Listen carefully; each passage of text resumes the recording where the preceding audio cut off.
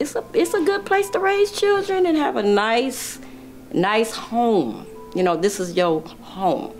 So, you know, I just, the hospitality, there you go. That's the word. That's what I like, the difference between Chicago and the South, hospitality. I love it. Look at this.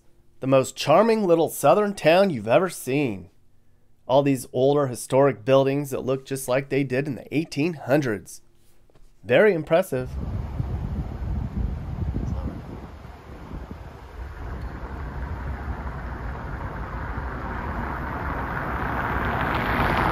This is how things used to look all over the Deep South. But this place didn't used to look this good just a short time ago. It was a real wreck. They're lucky, 'cause we're in Louisiana. Most of the places here that went off the rails never recovered. That's actually the story of most small towns in America. It just goes to show you that if they can do it in little old Natchitoches, Louisiana, anyone can do it. Cities like this just need somebody to care.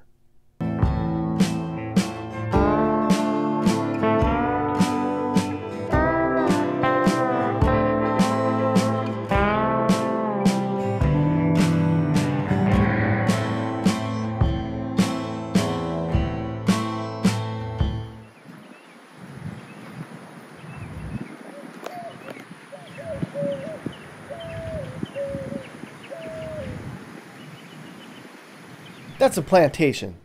Well, it used to be a plantation. We don't really have those anymore. They were a big deal back in the day, though. All that cotton was big money, I tell ya.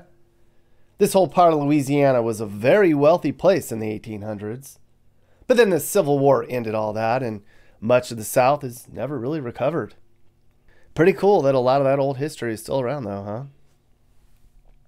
So where in the Louisiana are we, anyways? Well, we're in Natchitoches. That's how they say it here. It's a Native American word for a type of chestnut tree. We're kind of way out in the middle of Louisiana, surrounded by farms and trees. It's really pretty out here. You may have heard of Natchitoches before. It's been talked about in all the trade magazines for years now. What is it about Natchitoches that draws you in?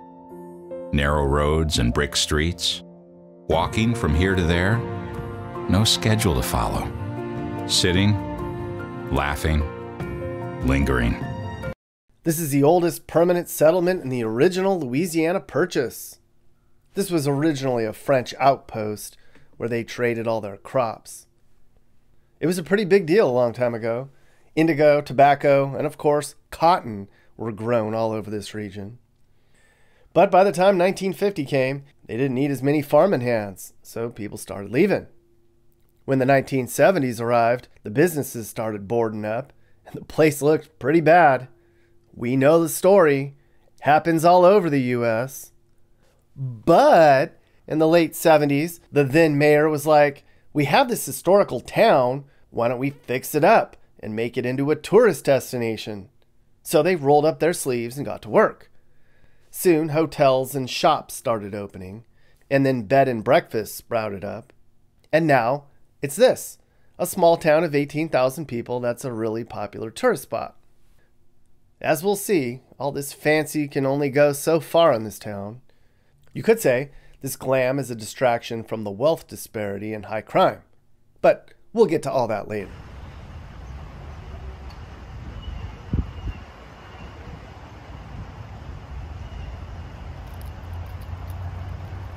This is Front Street.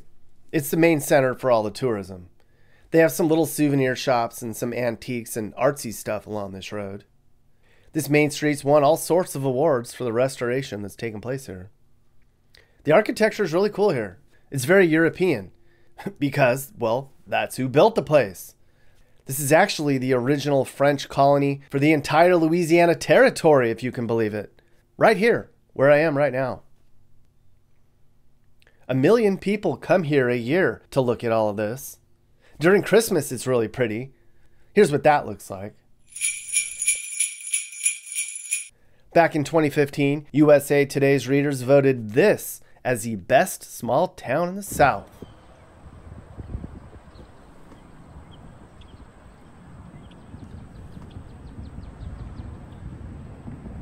It's like this all over Natchitoches.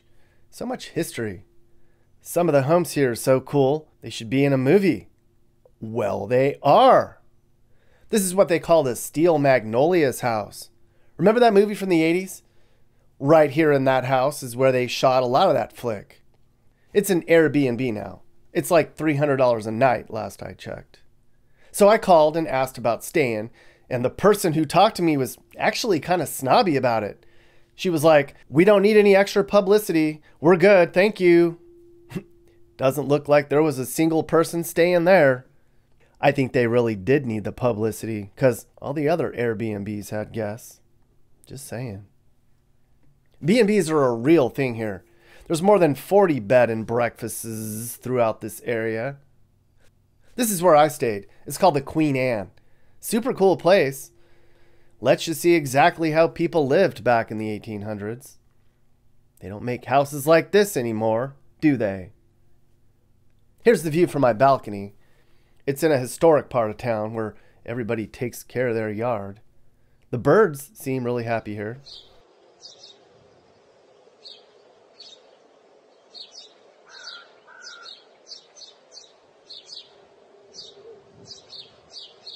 There's history everywhere here. You really feel the energy from all this spooky stuff that's happened here. I showed that plantation already. It's called the Melrose Plantation, and it's now been turned into a museum. They do tours here where they explain the difficult slavery days. It's kind of sad. Nearby is an old schoolhouse. This was actually the first all-black high school in the parish, where the children of slaves once learned.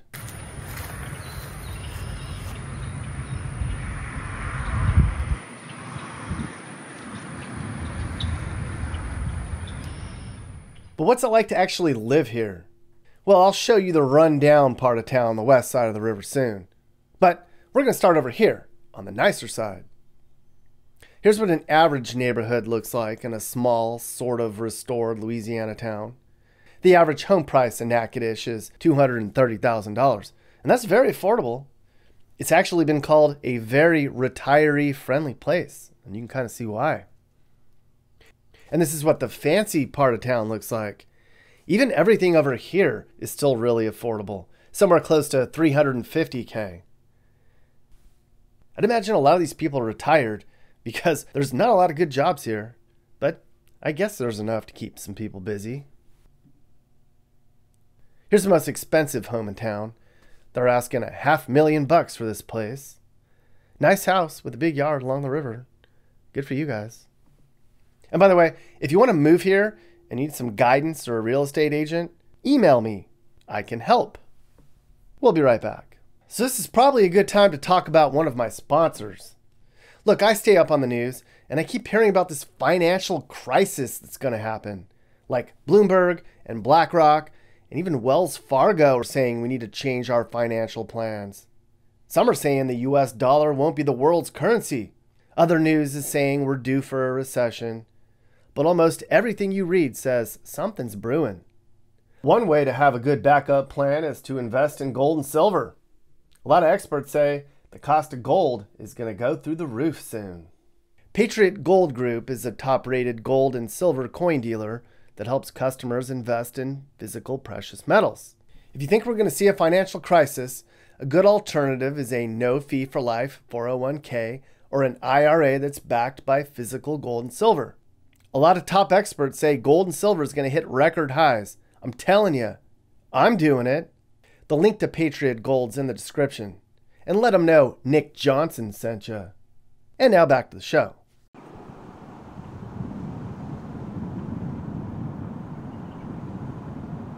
A chunk of the city's population is college kids. There's 10,000 students that go to little old Northwestern State University. It's a really quiet, quaint campus. It's actually pretty nice. I bet there's a lot of kids who like to go to a school this small. It's kind of comforting here. I don't think they're going to stick around after they graduate, though. I mean, driving around, there just aren't very many places for them to live.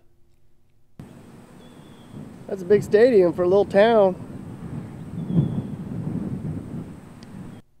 There's a few bars in town. I know about that. I spent some time at one of them for quite a while.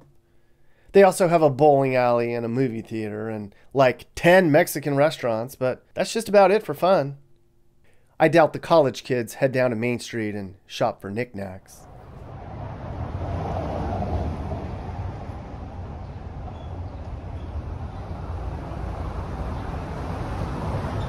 So this is all just great, right? Well, maybe not. A big part of the place looks just like any other small, poor Louisiana town. And the reality of Louisiana really creeps in when you get out there a little bit. Just about half the town's in pretty bad shape.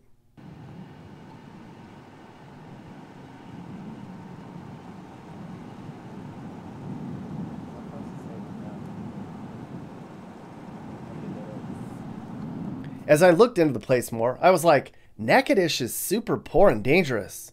Like the 6th most dangerous city in the state. The violent crime here is almost double the national average, and the property crime is double the national average. One website gives it a big old fat F for crime. I mean, shoot, they had 6 murders here in 2020. 6! In a little town of 18,000 people. That's almost as high a murder rate as New Orleans per capita. And the burglary rate here is 3 times higher than in New Orleans. I didn't feel threatened here or anything, but wow. And it's super poor here. The average family brings in about $24K a year. 1 in 3 people's on welfare, and that's 3 times higher than the rest of the country. If you want to press your luck, there's some deals to be had on this side of town. Here's the cheapest place in town. This can be yours for $40,000, everyone.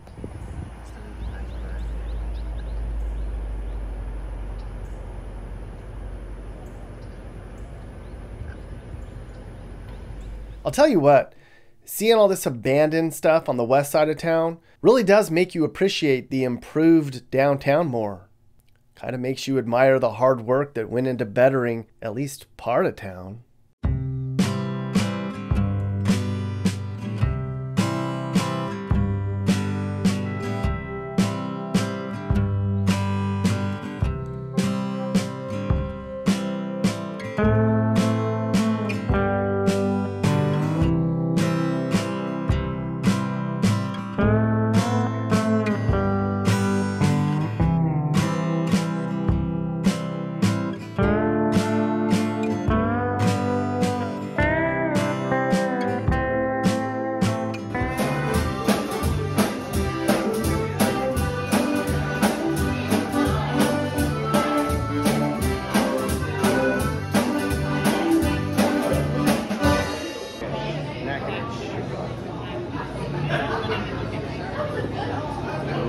So in order to understand what a small town values, you have to go into the mom and pops.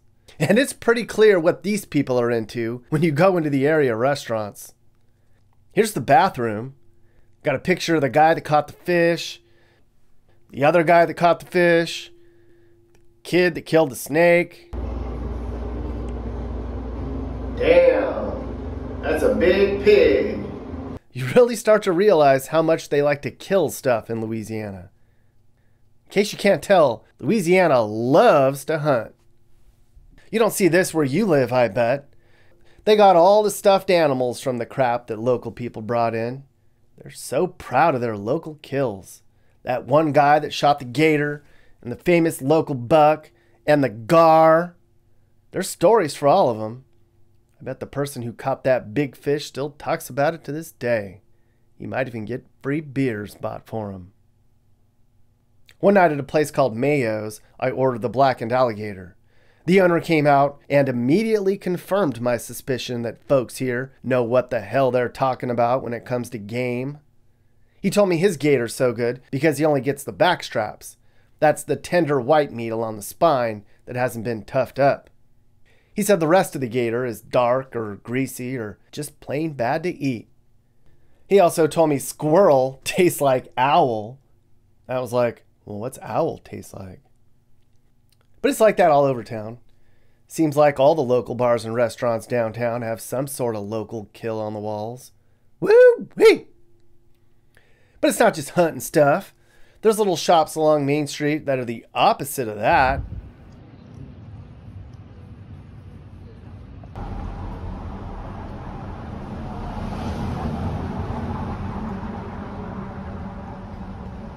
Natchitoches has the oldest general store in the state of Louisiana. It was built in 1863. It's called Cafe Frederick. They have everything you need if you're into general store stuff. It smells old in here, I'll tell you that. And it sure does sound like the oldest damn general store in Louisiana, too.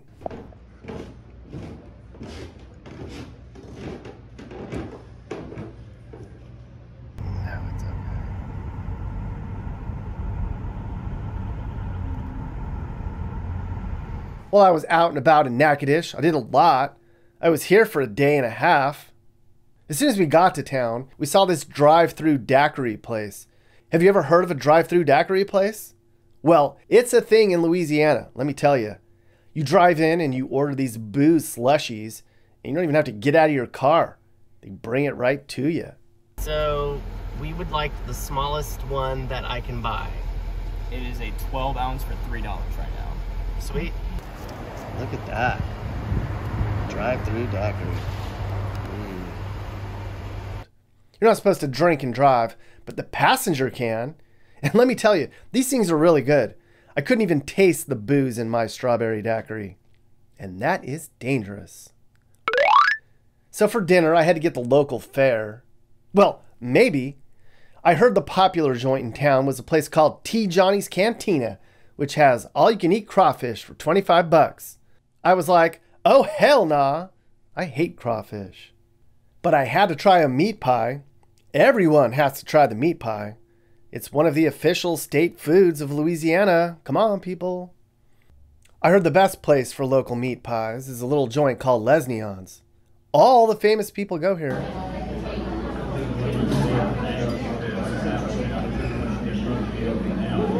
Meat pies are really good. They're a pastry stuffed with goop made up of ground beef and pork and onions and taters. I added some local gumbo and some cornbread.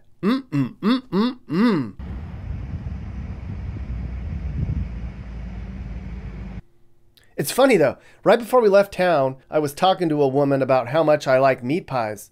She was like, the best meat pies are at the gas stations. So the day after we left Natchitoches, we stopped and I tried one at a rundown gas station about 30 miles north of town. I think she's right. Why don't you like crawfish anymore, Nick? Because, Mappy, that one time in Georgia, I talk about it all the time. You eat gas station food too. Remember the last time we were down here and you ate that gas station hot sauce and just about burned your little paper tongue off? Yeah, that hurt.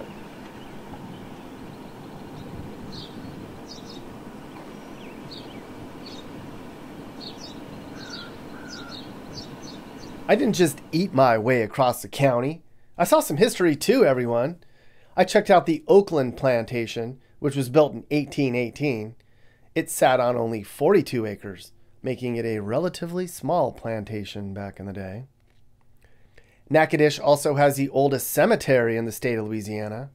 So many things here are the oldest in the state. There's graves that go all the way back to the 1700s. I tried to find those, but didn't want to creep around here too much. But I found some graves from the early 1800s.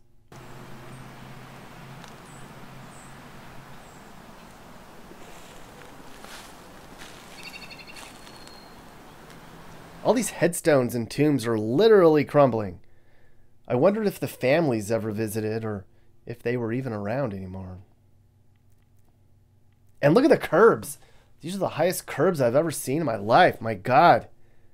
I guess that's how they made the roads back then, though.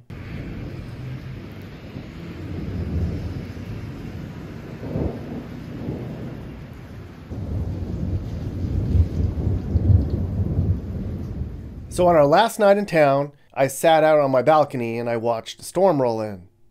That big cell right there was supposed to hit us, but we got missed.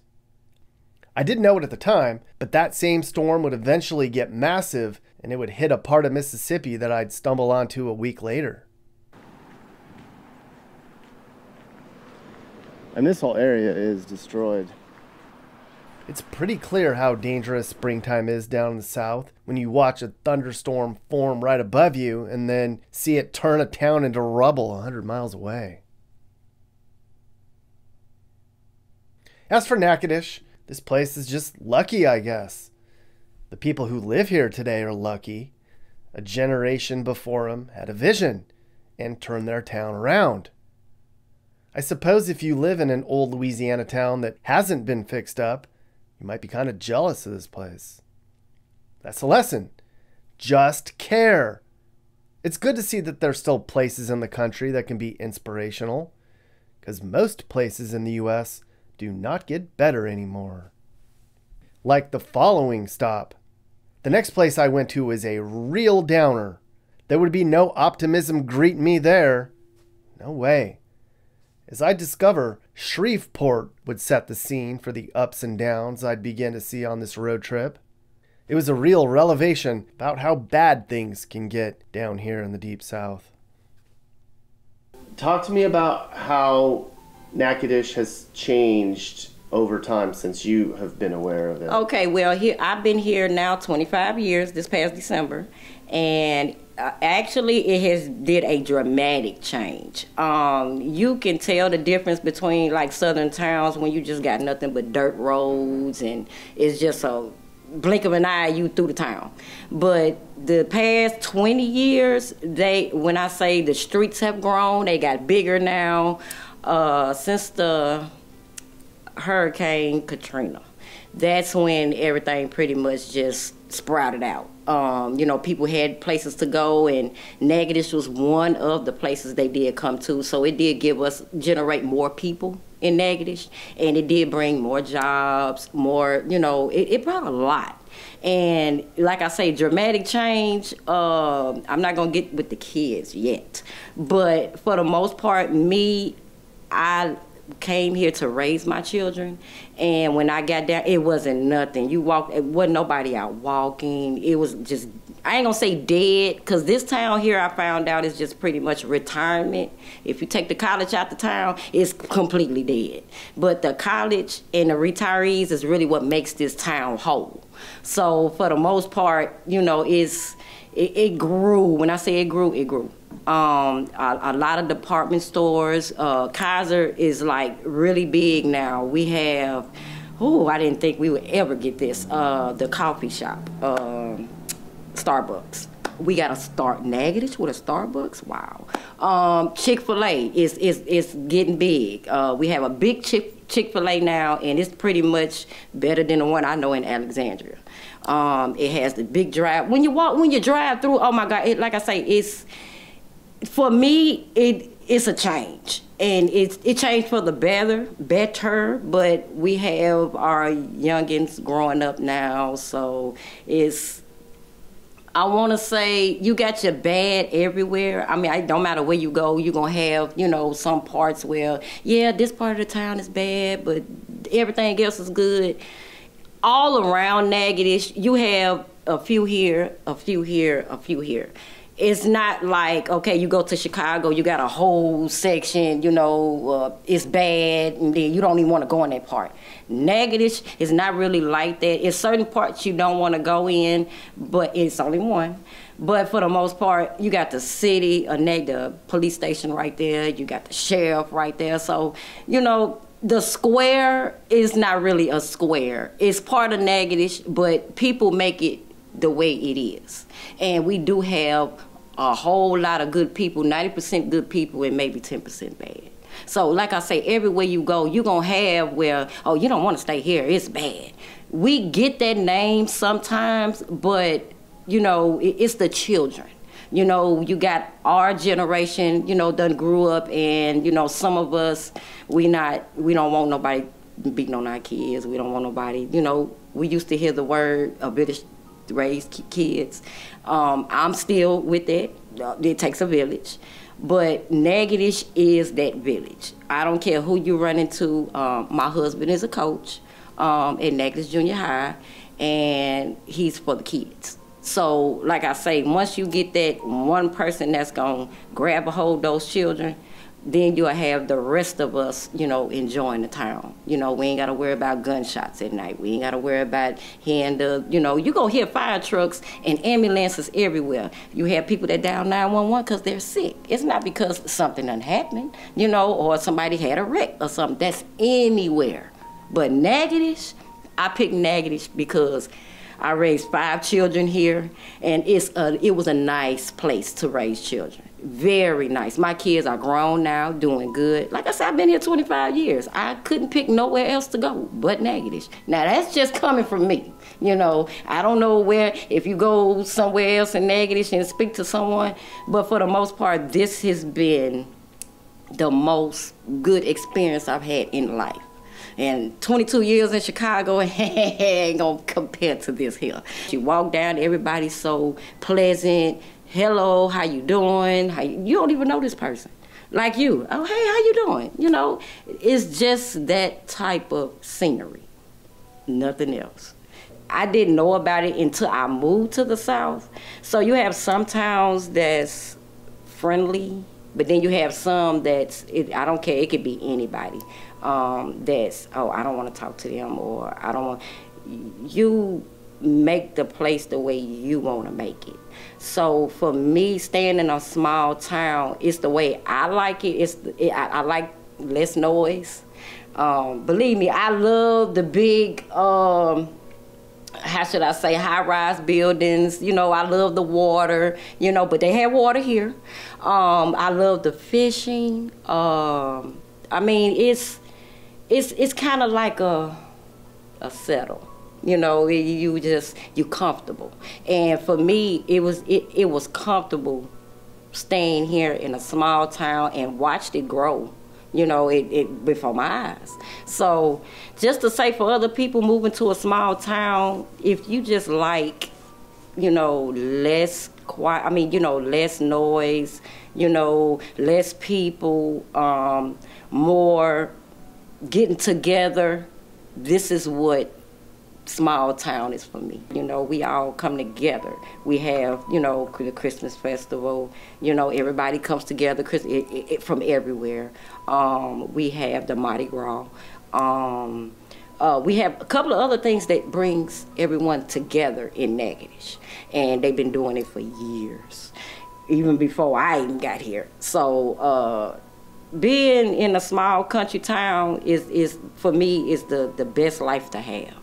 Never knew nothing about it. I knew about country towns because, like I say, I'm a city girl myself, but I really consider myself country as of now because I've been here now 25 years. So I've been here longer than I ever been from my home.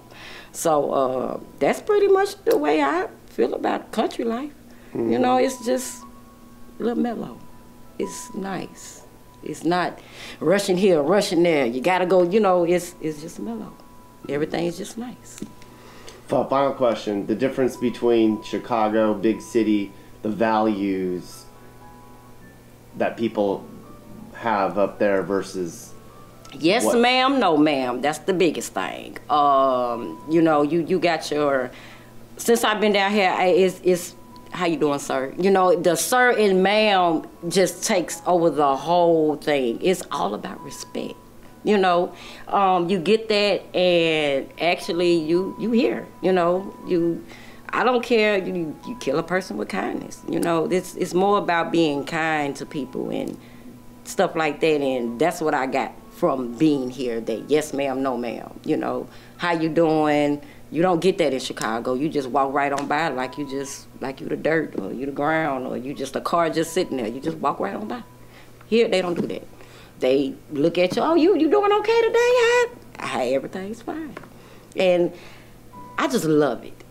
Don't get me wrong, I love it. Are you looking to move and need advice? I do consulting. That's right. I'll sit down and talk about where the next perfect place for you and your family should be. I do it all the time.